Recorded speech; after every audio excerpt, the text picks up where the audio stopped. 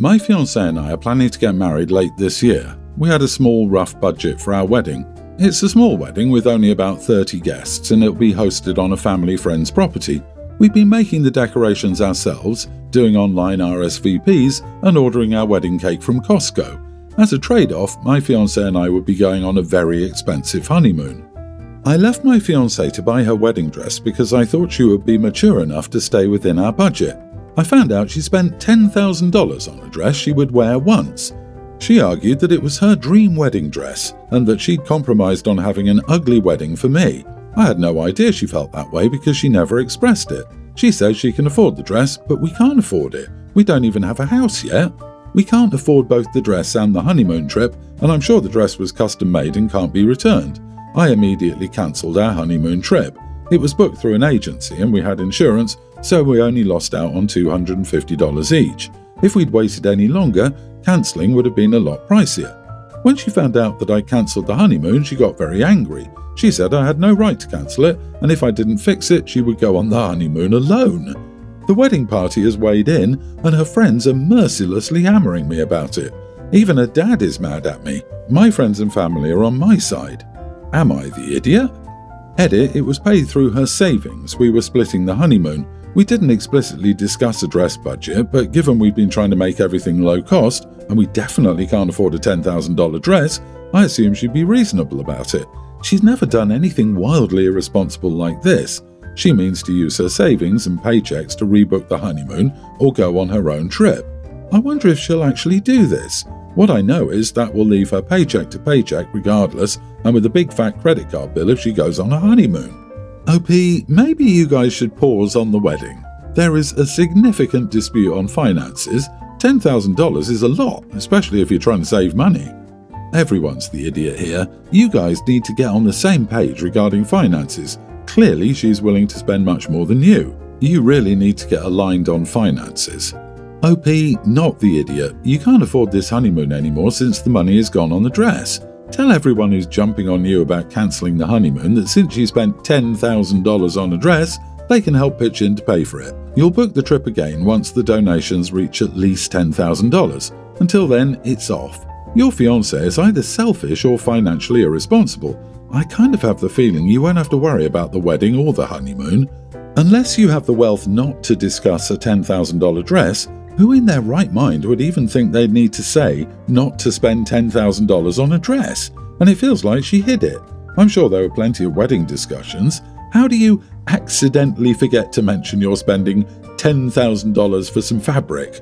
That's the thing. Even financially okay people wouldn't spend $10,000 on a dress. My best friend's was $3,000, and I remember how much she was fretting over whether that amount was reasonable because it was so high.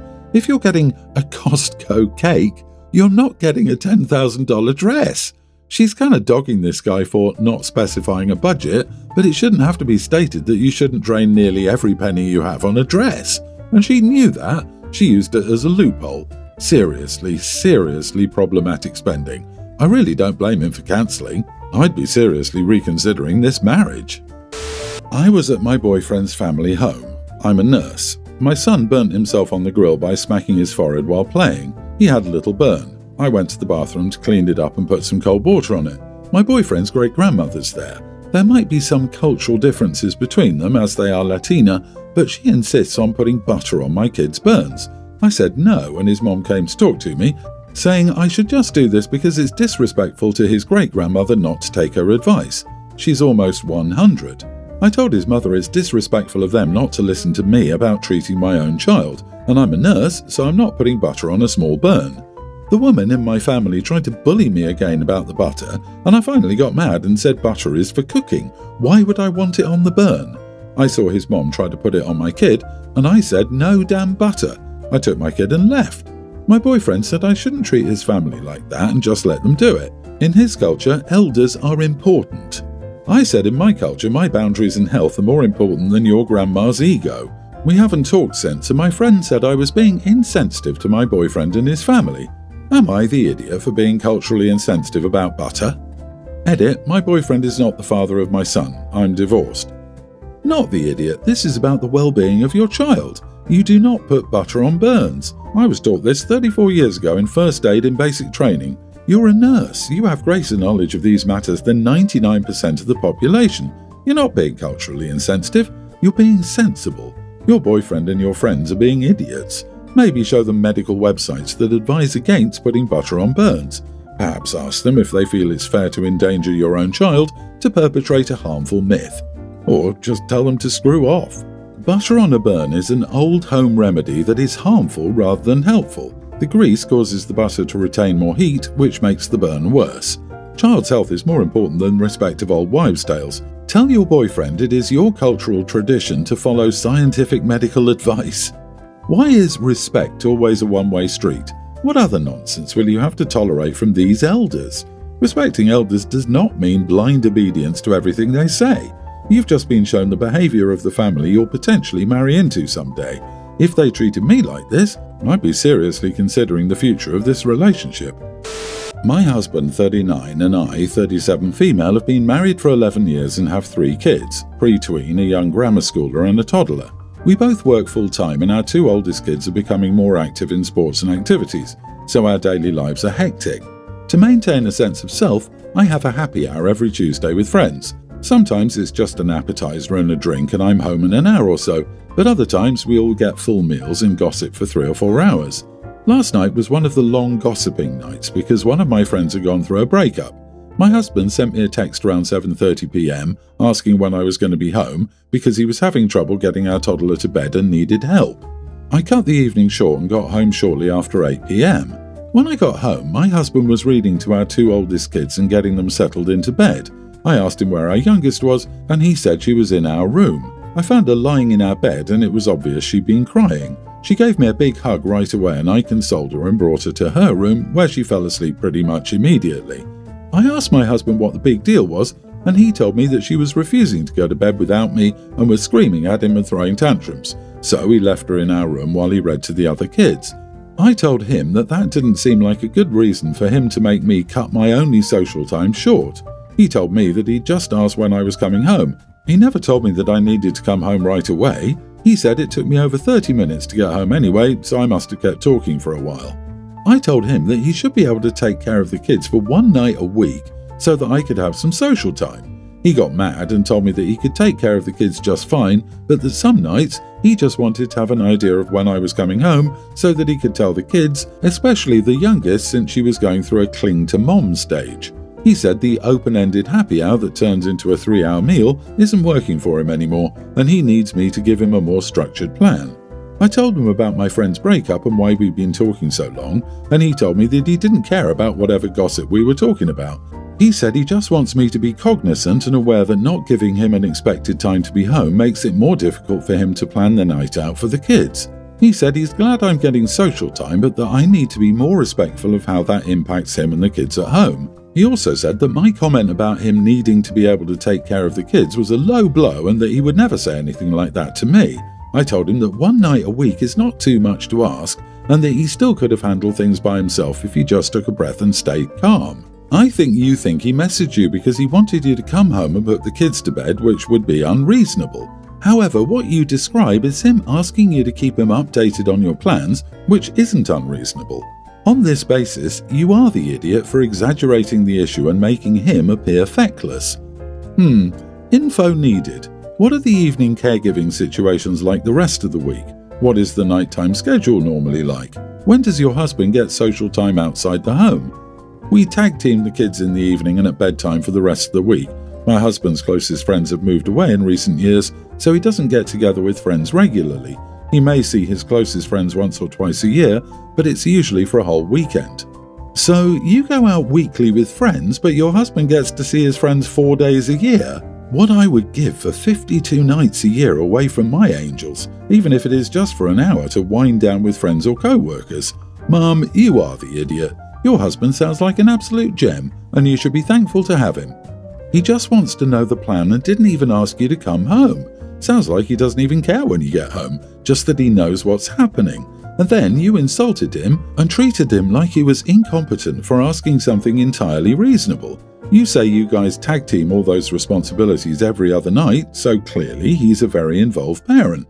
Just communicate your plans with him and stop dishing out low blows. I was flying from Melbourne to Dubai. I paid for a premium economy seat because it was a 14-hour flight and I wanted to be comfortable. The person in the next seat had been upgraded, and they asked if I could switch seats with their wife as they'd just gotten married and they were on their honeymoon. I congratulated him on his nuptials and asked where his wife was sitting. He pointed towards the back of the plane in economy. I declined to switch seats. He asked if there was any way to convince me. I offered to switch if he paid the difference between the seats. It's a good amount. I'd been lucky to get mine at a decent price. It would have only have cost him $1,000 Australian dollars. He said they were on a budget for their honeymoon.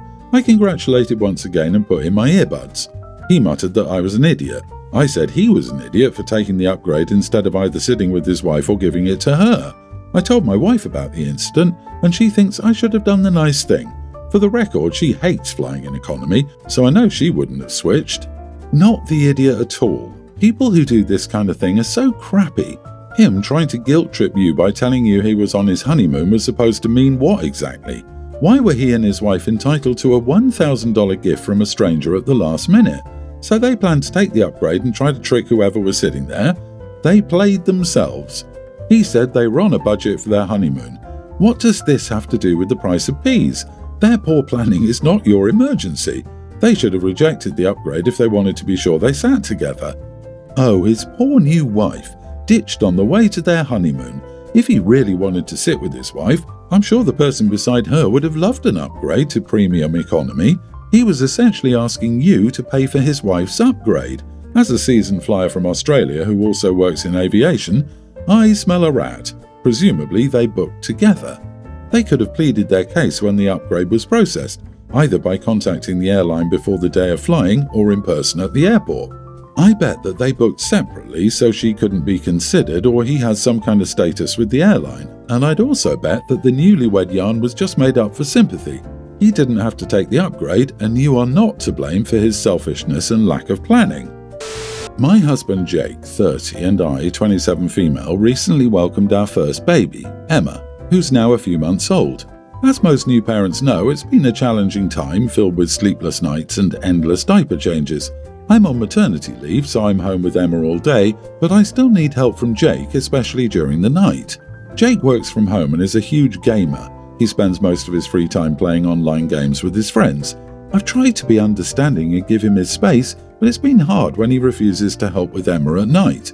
I've asked him multiple times to take turns getting up with her, but he always says he's too tired or that he has an important game. Breastfeeding has been challenging. Emma often struggles to latch properly, leading to painful and sometimes cracked nipples. I've had mastitis twice already, which leaves me feeling feverish and in intense pain. Despite seeing me in pain, Jake just laughs it off, finding it amusing. He never offers to help during these moments, even though I'm visibly struggling and desperate for support. One night I'd had enough after I'd been up with Emma for the third time and Jake was still glued to his computer. I went into his office and asked him to take over so I could get some sleep. He waved me off, saying he was in the middle of a game and that I should just handle it. He added, "You're on maternity leave and free all day while I have to work, so I need time to relax. You're just sitting around doing nothing all day anyway." I was exhausted and on the verge of tears. I needed his help, but he was completely dismissive. Frustrated and desperate, I walked over to the router and turned off the Wi-Fi. That's when Jake completely lost it. He stormed out of his office screaming at me. Apparently he and his friends were in some online tournament and they're about to win when I unplugged the Wi-Fi. He called me selfish and irresponsible and accused me of sabotaging his one form of relaxation. He said that I had no right to interfere with his me time and that I should have just waited until he was done. I calmly explained that I needed his help and that our baby was more important than his game. He refused to listen and continued to criticize me, adding that I haven't been having intimacy with him and that we've only had it 4 times since Emma was born. He accused me of wanting to take everything away from him while doing nothing all day and sitting at home on my butt. Jake never helps during the day, even after he finishes work at 5 p.m. I don't expect him to help during work hours, but once he's off, he should step up as a parent. Instead, he goes straight to his games, leaving me to handle everything alone. Since then, he's been sulking around the house, barely speaking to me. To make matters worse, his friends have been sending me nasty messages, calling me a crazy wife and saying I'm unreasonable. One even suggested that Jake leave me because I'm too demanding. I feel like I'm losing my mind here, just trying to get a bit of support.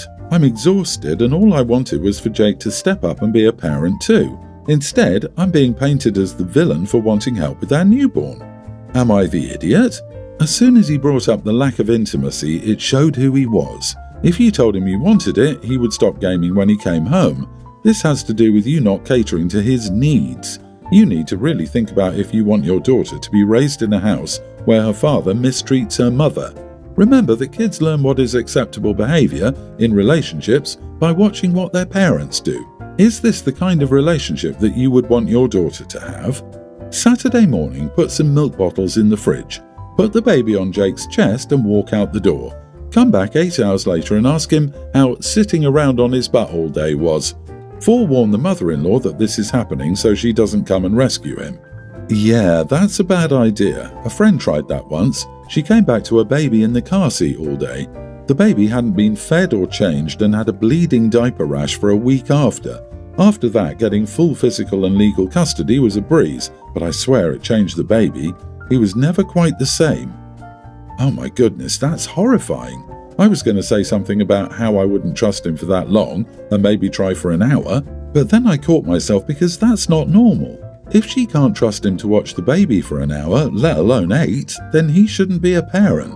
OP, this is one of those times when someone tells you who they are and you should listen. He doesn't care about you or the baby, and it doesn't get better from here. He will not snap out of it and just become a loving father. He will neglect you and your baby until he has sucked the life force from you, and you're left wondering who you are.